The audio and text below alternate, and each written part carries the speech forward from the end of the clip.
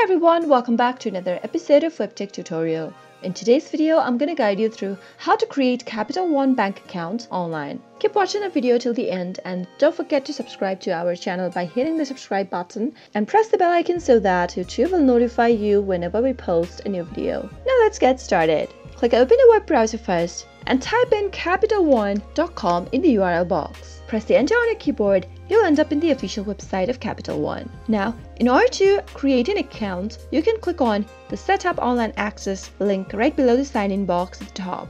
If you already have an account, you can go ahead and enter your username and your password and sign into your account. Since we are creating a new one today, let's click on Setup Online Access, and on the next page, you'll need to fill in your information. After you enter your personal information, Capital One will locate you in their system and therefore you'll be able to register for a new account. Start by typing in your last name in the first text field. Now, enter your social security number or ITIN number. Once you're done entering your social security number, you can go ahead and select your date of birth from the drop-down. You can also use your bank account number instead of social security number. To do so, click on Use Bank Account Number instead and type in your bank account number in the text box. After you're done, click on Get Started and you'll be able to register yourself for Capital One account quick and easy. I hope you found the video to be helpful. If you did, go ahead and give us a thumbs up. Comment down below in the comment box if you have a question or a feedback for us.